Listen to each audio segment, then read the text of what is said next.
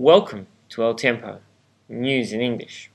Like this woman Gloria, another 200 families in the area of Soacha have had to spend their entire day taking water out from the houses. She said that the channel nearby has overflowed, and this is not the first time it has happened. Since they made the pipeline and left it incomplete, every time it rains, they become flooded. Another woman said that the risk of infection to their children and everybody is very high. Today, they are not even able to turn on their stove. They said that they must clean and wash everything in order to be able to cook, and after that they can turn on the stove.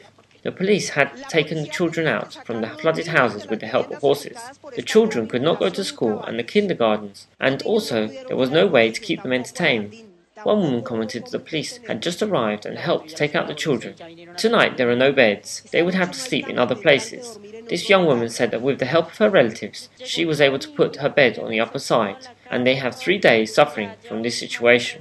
They said that then as no help has arrived to this place because they have been full of flood water. The water, electricity and telephone lines have all been cut off. The police informed that till now it is not confirmed the location of any community refuge, and the people affected will be moved to houses of relatives, friends or neighbours. This sewage is causing a serious health problem, and the residents of the neighbourhood expect the CAR, local environmental agency and the relief agencies to make a presence because till this moment they have just seen the help of the police. This is Ashley Oxon-Cobillas reporting for El Tiempo News.